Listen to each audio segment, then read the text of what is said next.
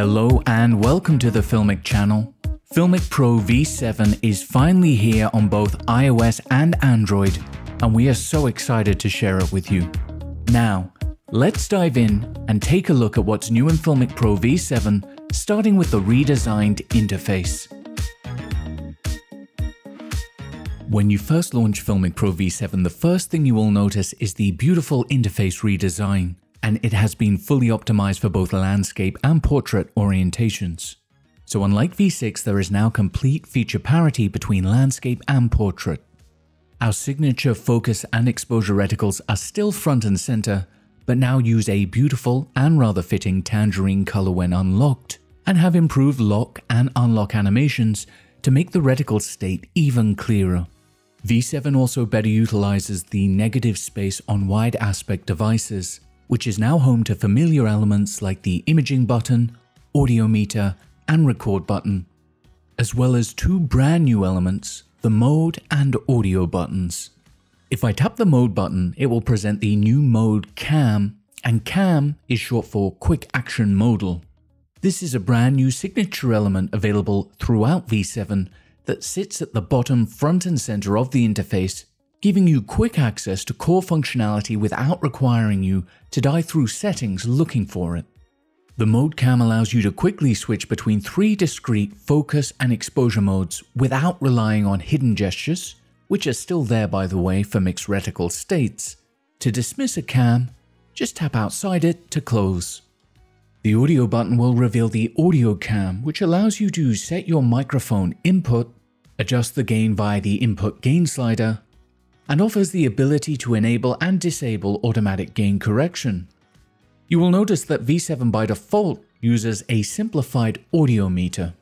It still has an integrated gain slider so you can adjust your audio input gain directly on the meter itself, but if you tap on the VU meter, you can now switch between simple and pro audio meter presentations. Now let's have a look at the main viewport. In the lower left is the all-new lens picker cam, which allows you to quickly switch lenses via the slider or dedicated buttons. It also includes a beautiful field of view indicator and lens descriptor readouts. Next to it is the remote cam, which allows you to quickly enable support for either remote control or just send a clean feed to a second device running our companion app Filmic Remote for monitoring purposes.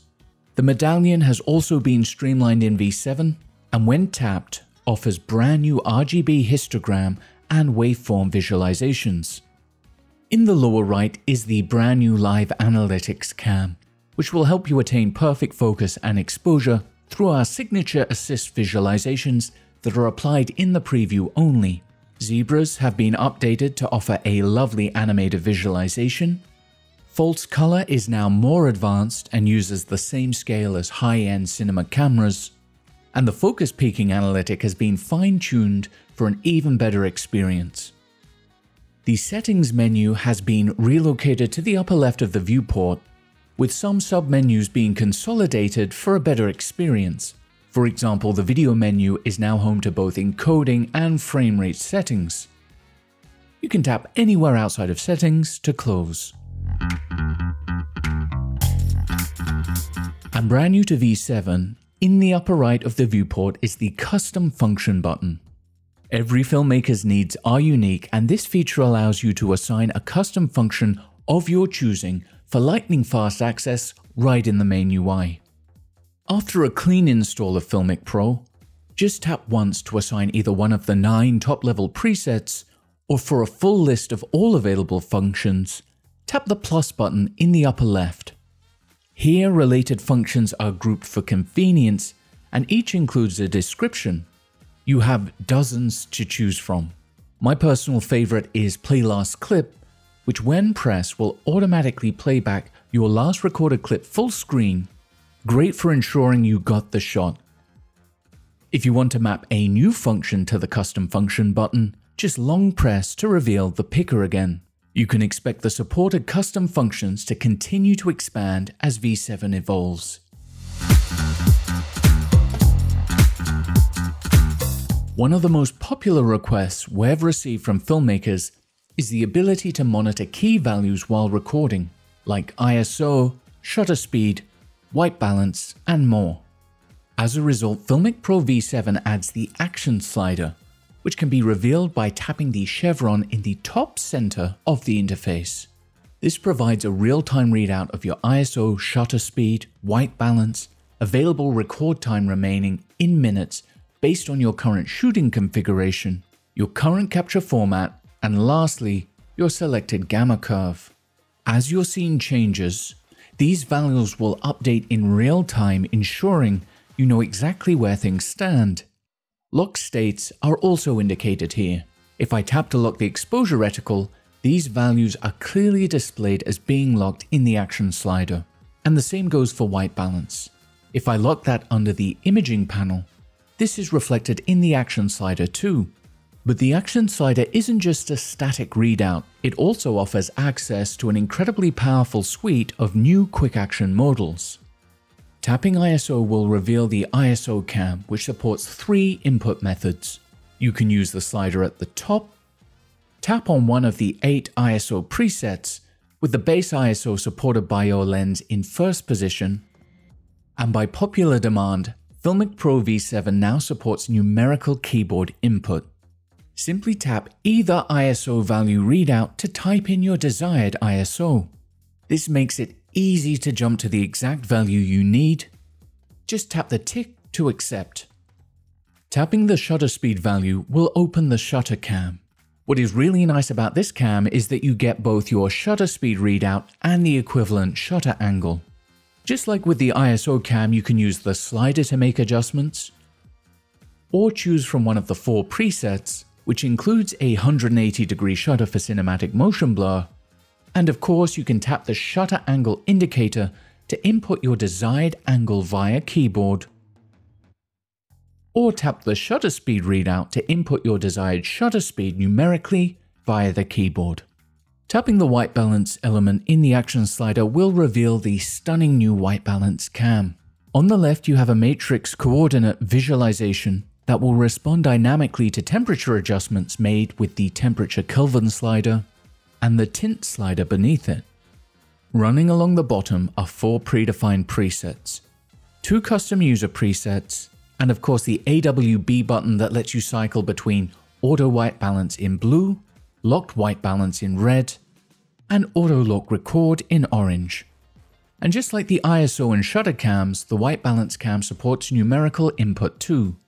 Just tap the Kelvin value or the tint value to type in your desired setting. Minutes remaining and capture format do not have a dedicated cam, but tapping either will take you directly into your video settings, which can of course be used to extend or shorten available record time based on your chosen resolution, bitrate, and capture format. Lastly, tapping the gamma curve element in the Action slider will reveal the curve cam, which quickly lets you choose your gamma curve. If you don't need a constant readout of these key values, just tap the chevron again to hide the Action slider. And lastly, one of the key improvements in V7 is around manual controls, with brand new manual sliders replacing the arcs from V6, offering a more responsive user experience and greater fine-grained control over manual exposure. If I tap the Mode button and select Manual Mode from the Quick Action modal, it will reveal the new manual controls. On the left-hand side, we have a manual slider that offers control over 4 discrete values. The first is LV, and this should be familiar to all filmmakers who have used the prior version of Filmic Pro. Here, shutter speed and ISO are adjusted concurrently, making it ideal for quick adjustments. We provide a real-time readout of your current ISO and shutter speed next to the slider. To the left of the slider, we can swipe to switch to ISO control. This will control ISO only, with the ISO value displayed to the right of the slider. Next we have S, which stands for shutter speed, and this allows you to input your desired shutter speed without it affecting your ISO value. And lastly we have Z or Z, which allows you to control your digital zoom using the slider. On the right hand side of the viewport is the dedicated manual focus slider that makes focus adjustment a breeze. On both the zoom and focus sliders, you will also notice our new very bright and bold pull points, which allow you to automate focus pulls and zoom moves. To automate a focus pull, start by setting your first focus point. Then tap the center yellow position marker, which will snap the closest pull point into position. Next, set your second focus point and tap the center yellow marker again to snap your second pull point into position. Now tap either cyan or magenta pull points to automate the focus pull. We hope you enjoyed this first look at what's new in Filmic Pro V7. V7.0 lays the foundation for an incredibly exciting future roadmap of new features that will be added regularly to the app, so make sure you're subscribed to our YouTube channel to be notified as they're released, along with other exciting announcements. Thanks so much for watching, and we look forward to sharing more content with you soon.